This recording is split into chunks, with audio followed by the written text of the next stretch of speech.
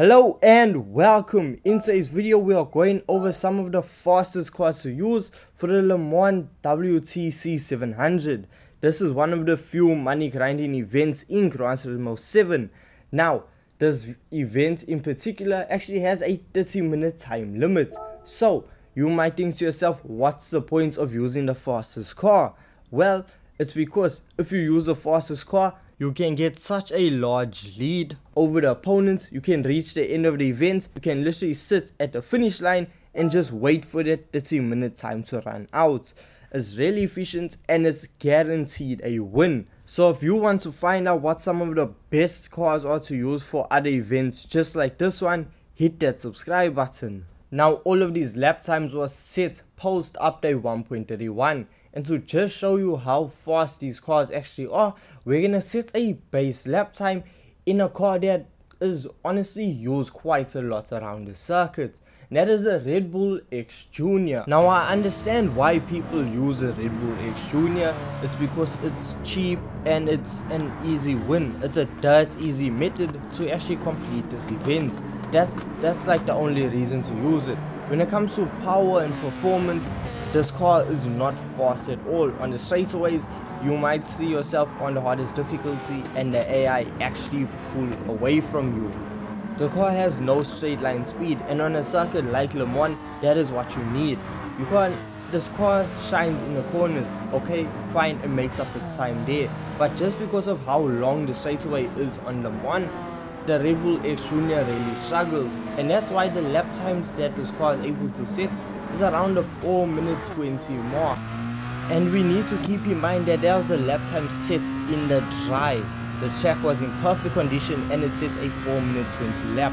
Now once rain comes into play, you see that lap time increase to almost 4 minutes and 50 seconds. So that lap time really just increases and your car goes a whole lot slower. So now with our benchmark set, it's time to go and look at our first fastest car. So to start off our list, we are using the iconic Mazda 787B. Now this vehicle is purchasable from the legendary dealership, which means if it isn't there, well, you're just gonna have to wait for it to come back. Now this car is a Group 1 race vehicle, so that means this car is gonna be extremely light on fuel and extremely powerful. Now for the test, I ran all of the vehicles on fuel map level 1. That way I knew, okay, we're gonna run at the fastest laps possible. So I did this with the Red Bull and I'm doing this with the other cars. Now the fastest lap we were able to get was around the 4-minute mark. The quickest being a 4 minutes and 3-second lap. That is now with the circuit being completely dry. Now when we see the rain begin to fall, we see the lap times increase to a 4-minute 40-second mark. Now the way the lap times actually increase just depends on how severe the rain actually is.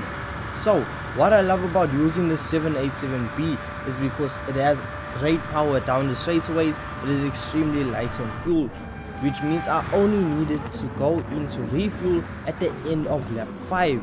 And that says a lot because I was using this vehicle on fuel map level 1. With most other vehicles, even the other cars on this list, you can get nowhere near that level of fuel efficiency. So for that reason, I love using the Mazda 787B, and it is one of the fastest cars to use for the WTC 700.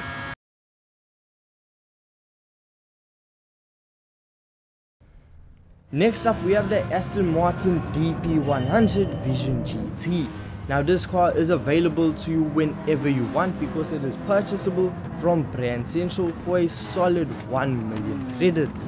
Now you will make that money back using this car around this event. This car is actually insanely fast, but it is only fast if you use a manual transmission. Yes, you cannot play using an automatic transmission because somehow you have to short shift this car in order for it to be fast. Now when you are looking at the rev range, you have to shift before 6,500 RPM because with this car it's almost like it has a medium RPM turbocharger. So to optimize this car's performance, you're gonna have to short shift in order for you to be in the boost range at all times. And trust me, this car can reach upwards of 340 kilometers per hour coming down the main straightaways. So this car is incredibly fast down the straightaways. It has good brakes as well, and is actually decent around the corners. So in a nutshell, this car could be the fastest car to use for this event. This car is capable of setting lap times around the 3-minute 50-second mark when the circuit is completely dry, which means that is over 10 seconds faster than the Mazda 787B. And yes, the only downfall now compared to a Mazda 787B is the fact that this car has to be refueled twice. Now this is a must. In order to complete the event, the car has to go twice. Now the other downfall compared to 787B is with using the manual transmission. If you're not accustomed to it, then you might actually mess up the shifts, and this will slow your lap time down. However, it's very unlikely that you'll set more than a 4-minute lap if the circuit is completely dry. However, in the wet, the car will see you run lap times around the 4-minute 20-second mark. With you setting a 4-minute 20-second lap in the rain, this is still the fastest lap that the Red Bull X Jr. was able to do in the dry. So that really just shows you how fast the Aston Martin is compared to the Red Bull Jr.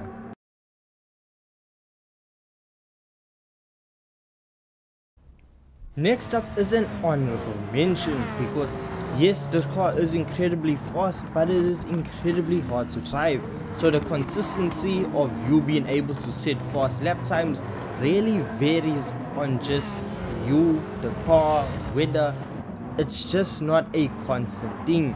So this is the Honda RA272, and this car is incredibly powerful when it comes to straight lines, but extremely tricky when it comes to cornering, because this car has absolutely no downforce. So when you put it into a corner, you don't know whether this car is gonna understeer, oversteer, if the brakes are gonna be good enough to slow down, because sometimes the brakes are rather sketchy and you don't know, okay, is it gonna brake and slow me down enough, or am I gonna go off the circuit? But what's crazy about this little Honda is the fact that it can do over 340 kilometers per hour coming down the main straightaways. And that is quite a scary experience, considering the fact that you don't know whether the car is going to slow down enough to get you around the corners. But I knew I had to put this car on the list because I was able to set lap times around the 4-minute mark. It sets lap times averaging around the same time as the Mazda 787B. Now the only reason it isn't on this top 3 list of the fastest cars is because of how inconsistent the car is. With the Mazda 787B, you know, okay, when it comes to cornering, how the car is going to handle, how it's going to perform. However, with the Honda RA272, this car is so all over the place. One lap you can set sub 4 minutes, the next lap you're doing a 4-minute 20-second run.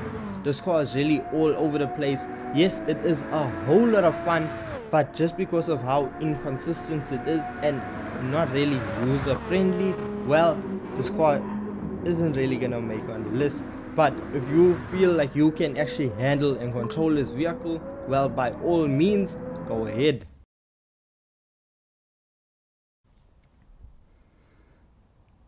And lastly, the fastest car I was able to go around the circuit with was the Suzuki Escort Pikes Peak Special.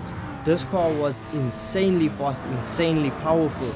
Now this car is available in the legendary dealership for currently what is 1.7 million. Now this car, because it's in the legendary dealership, you can't pick it up whenever you want, so if it's not there, you're just gonna have to wait for it to return. But when it returns, you need to pick this vehicle up. This car is insanely fast, insanely powerful.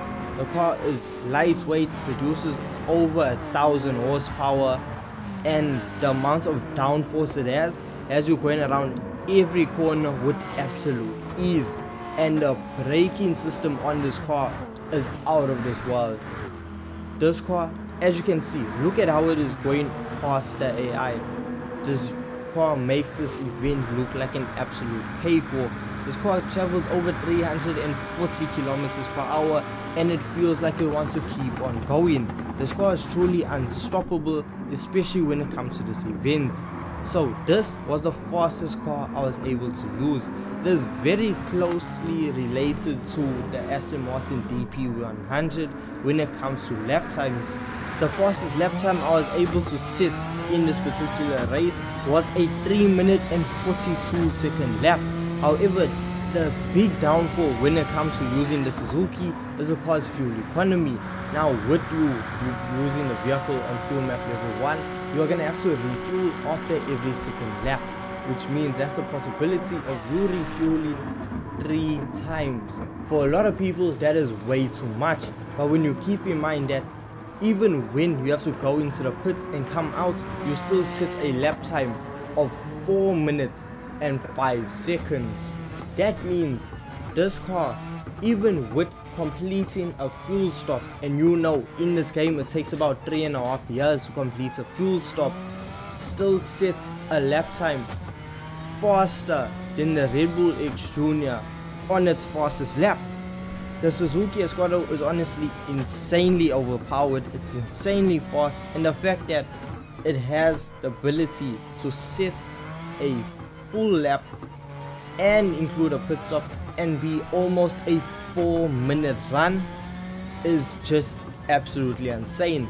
Now all of the cars that I have shown you can do 8 laps of this event because that's how fast they are. Compared to any other vehicle, most of them can only do 7 within the 30 minutes.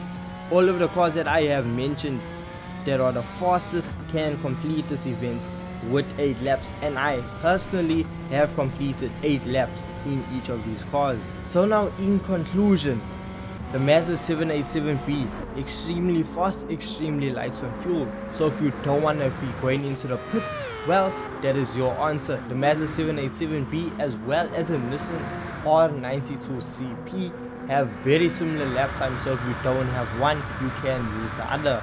Now when it comes to the Aston Martin Vision GT, that car is insanely fast when you use the manual transmission. If you don't want to use manual transmission, don't even think about using the Aston Martin. However, that car can be faster than the Suzuki if you actually take your time, practice with that vehicle. You will honestly surprise yourself as to how fast that Aston Martin actually is. Then for honestly, let's just say noob friendliness, that is going to be the Suzuki Escuadro. Yes, you are going to have to visit the pits after every second lap, but just because of how insanely fast the vehicle is, that won't even play a part. The car is just going to be so overpowered, and it is guaranteed that this is going to be one of the fastest cars you will ever use for this event. So if you do go on to enjoy this video and you want to see more Gran Turismo 7 content like this, hit that subscribe button. Thank you so much for watching, and I'll see you guys in the next one. Peace.